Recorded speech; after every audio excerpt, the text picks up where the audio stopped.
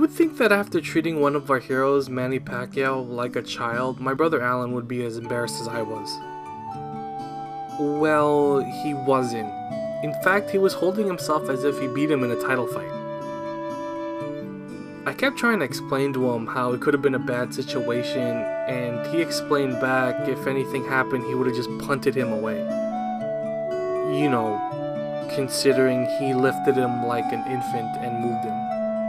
I would concede and let Allen have his victory, but I swore that I wouldn't embarrass ourselves in front of our hero again. Which didn't exactly last that long. We went down to do some gambling and there was a big family taking a picture.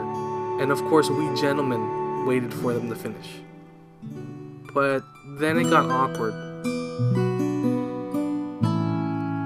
I am Filipino and I guess they mistook me as one of their kin, so they urged me to be in the picture. So much so we obliged.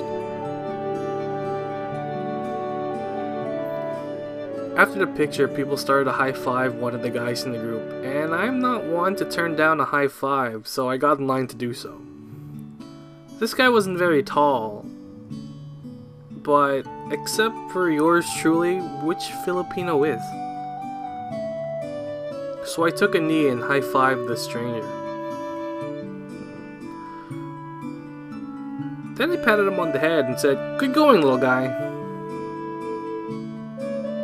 And that was the second time I met Manny Pacquiao.